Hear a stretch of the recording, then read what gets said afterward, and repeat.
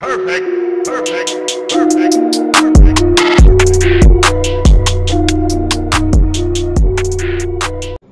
Hello, everybody. It's Andre J. Mcclendon. Welcome to the Andre J. Mcclendon Show. Alright, guys, this is the weekly news wrap up. I'm going to be going over a couple charts from indexes all the way down to commodities to crypto. At the end, the crypto, I will go over the market capitalization. You can scroll through to see some of the top 100 cryptocurrencies, but I'm going to just focus on two cryptos and not go too much in depth, just bring them up the ones that I like.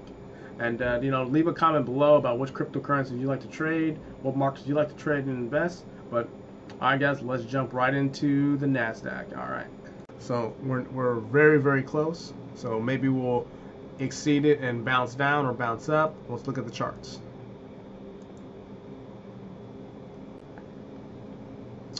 Alright, let's see, load this up.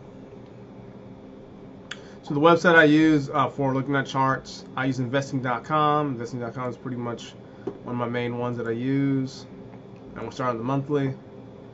So you can see the previous market crashes, and now we're up to here. And it seems like we're going to hit this top. Definitely going to hit that top. It's just that we're going to see what the direction is going to either going to break through this level, do a small correction down, and then head back up to break through. I don't know. Just telling you that I think the overall direction is up. I mean, I'm not a fan about these markets. I think they're manipulated and there are a bunch of fakery happening. But we can start figuring out what's happening to the markets. We're on the daily right now, especially from this low to this high. So you guys who are trading in stocks right now, pretty much just having some good times. But I think if we examine the PE ratios and some of the earnings per shares, you'll find out that these markets or some of these stocks are full of poo. You know, they're just garbage companies, but on paper they look good because their stock is higher. You know, but it's just an opinion. Our next one is S&P 500. Now, same exact thing. We'll check out the S&P 500. We'll look at the general before we start going into the charts. All right. So our 52-week range is 29,444 as our high. We are so close to that. We're definitely going to touch it. We're definitely 100% going to touch it. That's my opinion. You don't have to. I'm not giving you trading advice and saying what I think. So we're going to examine the charts. We're not going to do any technical analysis. Not going to look at support resistance. We're just going to look at overall direction. It's pretty easy to do since this market has been straight up. And look at the entirety of this market since the early 1990s. Look at now. Look at this. That's a crash of 07. And look at today. So has there been phony money being thrown into the markets? I think so. But this is how it is. I honestly think that's just going to break through this top right here. This momentum is not going to stop. It may do a small correction down. And the overall direction is up. Same thing for the Nasdaq. I think the overall direction for the indices are all north. So we'll definitely check that out. Our next one will be the Dow Jones. Now, Dow Jones Industrial Average. I'm sorry. Let me give this to the general. All right. So 52-week range, 26,951. We are like $500 off. Super close. We're definitely gonna hit it. I'm currently trading this right now. So if it goes up or down, doesn't matter to me. Just that it's an easy trade. I mean, I think the overall direction is down. I mean, we're gonna manipulate. I think we're in the biggest financial bubble ever. But for the time being, I think the market is gonna be heading up. It's gonna break through this triple top that's creating right now and this break on through, or a small correction down. Repeat this up and break through, just so the orders can get cheaper, so they can get another position in. So that's the Dow. It's pretty easy. I mean, you don't have to go super in depth into these markets. And the next one is my favorite to trade so far this year. Has been crude oil. Crude oil, silver, and gold are my absolute favorite things to trade. Love trading them. I know the market. I know the indexes, I know their ETFs, I know the stocks that are mainly in there. So trading oil has been a lot of fun. So their 52-week range is from 42.36 to 76.9. We're going to jump right into those charts. That's what I like. Break down the charts a little bit more.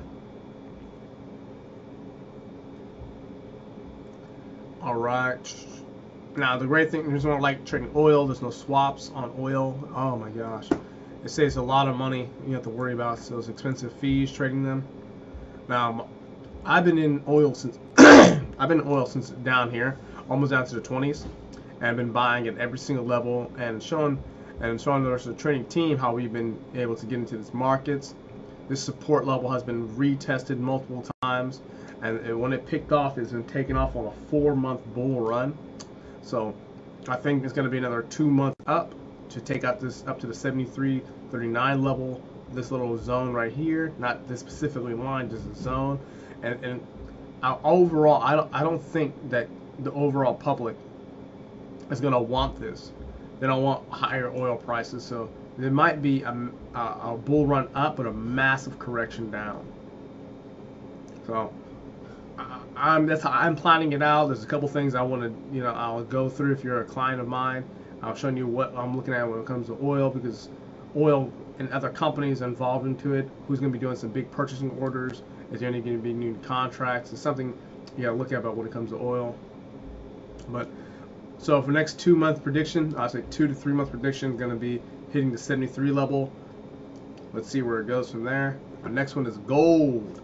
Big bad gold, man. Gold's 52-week range is 1182 to almost $1,400. Now at $1,400, this thing has been moving and grooving, and man, I mean, I'll say this week oil's been kind of slow. Hasn't really moved much at all, but we're gonna see where it's gonna go. So let's go to the weekly. Break this down a little bit, because I haven't traded gold this week that much. I think I take one position. So like even like this flatness with gold for this week. Last week a little bit down. I mean, it's a good scalper now. I mean, it's already creating a downtrend right now. But we'll see if it's gonna pop up and move up from there.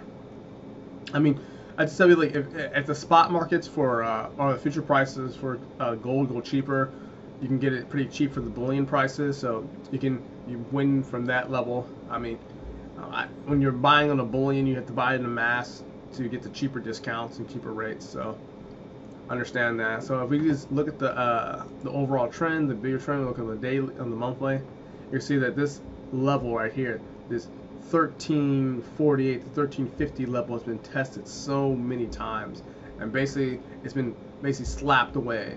No, hit that level, get pushed away. Hit that level, get pushed away. Reattempt, get pushed away. But if you can tell, look what is it creating? Let's go through right here. Look at this. I mean, we can just. Oh, my bad. All right, cool beans. So like, look. So if you guys don't follow patterns, for me I do. I follow a lot of these patterns to see what's actually happening, and you can see that what's happening right now is that it's bouncing from this point to here to here to here. It failed, went up, double tested this level multiple times, went back down, immediately retraced up. So we can see this head back down maybe to this point right here, to the 1220s, 1250s. 1240s right here, and possibly hit back up and head up higher, or head down lower. Gold is highly manipulated. I would know that the central banks, a lot of governments do not like a higher gold price. Higher gold prices, I believe that gold and silver are inflation hedges. So, and since we're using fiat currencies and they just print to the moon, you can almost bet that having gold and silver can be a good hedge to beat those things. So let's jump into it more on silver. Now silver is, I love looking at the silver charts. Silver is, I'll say, it's expensive when it comes to trading it because of the swaps for long-term trading, but it can pay off for these big moves. So silver right now sitting at 1507, pretty good cheap price to buy on the physical. I think physical minimum spot price, minimum for like 1 troy ounce for like a common bullion is going to run you like 1648, 1650. Not too bad. So we're gonna kick it to the daily. I don't need to go to the monthly. Monthly's pretty. I've done that enough times. So right now, this is like one of my best places to buy that I've been buying physically ETFs and when it comes to spot market and just hitting these areas, because when I tell people like when you're trading, you want when you're trading, you can get a passive cash flow from the dividends, and also you can get capital gains from it too. So you can hit it from both directions. Right now, for the last couple days, like it's been consolidating. It's been doing this whipsaws, like use some jacked up dojis right here, and it is respecting this right here, this line right here. You can sell like this resistance levels, this support level now, screen pretty long support. So I don't know where it's gonna go. I'm hedged on both ways, so if it goes up, it's a win for me. If it goes down, to make it cheaper, so I can buy into into precious metals. I do like cheaper. It makes it better for me, and it makes it better off for the long overall trend. But if it goes up, I mean, you can definitely see. I would say silver will head back into the 15s or 16s, the low 16s, and get basically slapped back down to a lower price. No, the central banks, governments, they do not desire a high gold, high oil, or high silver price. It doesn't do any benefit. All right, so our next one we're gonna jump right into is Bitcoin monster. This thing is been moving and grooving, taking names, and not stopping, man. So let's look at the 52-week range. So right now, the 52-week high is basically $10,000, so low of 32.16. All right, let's break it out. So we looked at our range. So if there's different trading strategies when it comes to Bitcoin. Some people hodl, they just keep on buying at certain levels and just hold on for dear life. We look at the monthly. I know it's pretty short, comes out to like pretty much 2011, 2012-ish. But look at this move up. Massive buying has been happening here. Massive buying for 3 months straight. Let's zoom into the weekly. All right. And look at these consolidation periods. This is where all the buying's been taking small amounts of buying, small amounts of buying to slow down the market. Because these shorts and buys are basically fighting against each other. And this slows down, flattens out, and then massive movement up, sell off, massive buying, and boom. And this is where it's been hitting a lot of the public. And the public are always late to the party, you know. So since they're late to the party, they're starting their buying period now, and it's definitely at this trend right now. You'll see Bitcoin out easily at 6,500, and that's my prediction. I mean, I'm not trading Bitcoin. The only thing I get exposure to Bitcoin is in the mining accounts, but that's not really a big deal. It's not like a lot. So I'm not really in this trade. I don't want to be in this trade. I like cryptocurrency. Just I don't like how it doesn't respect some of the levels and follow my patterns. So you can trade crypto. I hope you have a lot of good luck with it. It's just not my cup of tea. But our next one is Litecoin. Now, Litecoin has been the bigger monster. Bitcoin has been moving, but percentage-wise, Litecoin has been doing, I think, way better. So let's jump into the charts. We do not need to go to the monthly. We just need to go to the daily.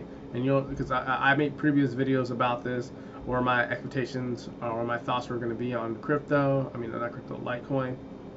Oh, it almost hit $100. Holy crap! So let's go to the daily. So this is where I did buy. I did buy down here, but I did not. I thought it was going to go much lower. But you can see how much massive buying's been right here. So all these points up. So I tell you, like, what you want to, if you're buying within the direction, a bullish direction, right? You want to buy within the trend. So, for example, just say you buy at a bad time. You say you buy up here, or you buy right here. If you know the direction, and you can look at the chart, and you can tell if it's going up or down, and all you have to do is wait a couple days, and you'll be back to break even and to take out the other trade. So, if the trade is going up, like buying here, will this be the best option? For me, if I was going to buy into the market, I would wait for a pullback before re-entering. And if there's no pullback, I just don't get in. But that's just me. If you want to trade Litecoin, go ahead. I mean, there's a couple good brokerages for that. Just PM me or hit me up on the YouTube chat, and I can give you some recommendations of what brokers to get into. But our next thing we want to go to is the cryptocurrency cap market. Now, right now, Bitcoin is number one. It's been number one forever, and it's big. It's at 88 bill. Woo! Litecoin 5.6 billion, Bitcoin Cash 5.4. So this is what I was talking about before. I really wanted to go over some cryptocurrencies that I like. My favorite ones is Litecoin number one. I like Steam, Control F, STEEM. So Steam right now is 156 million. Now, if you, I made a video earlier called "Hot 5 Ways to Make More Money." If you watch it, I call it that. You use a Steam website called Steam It.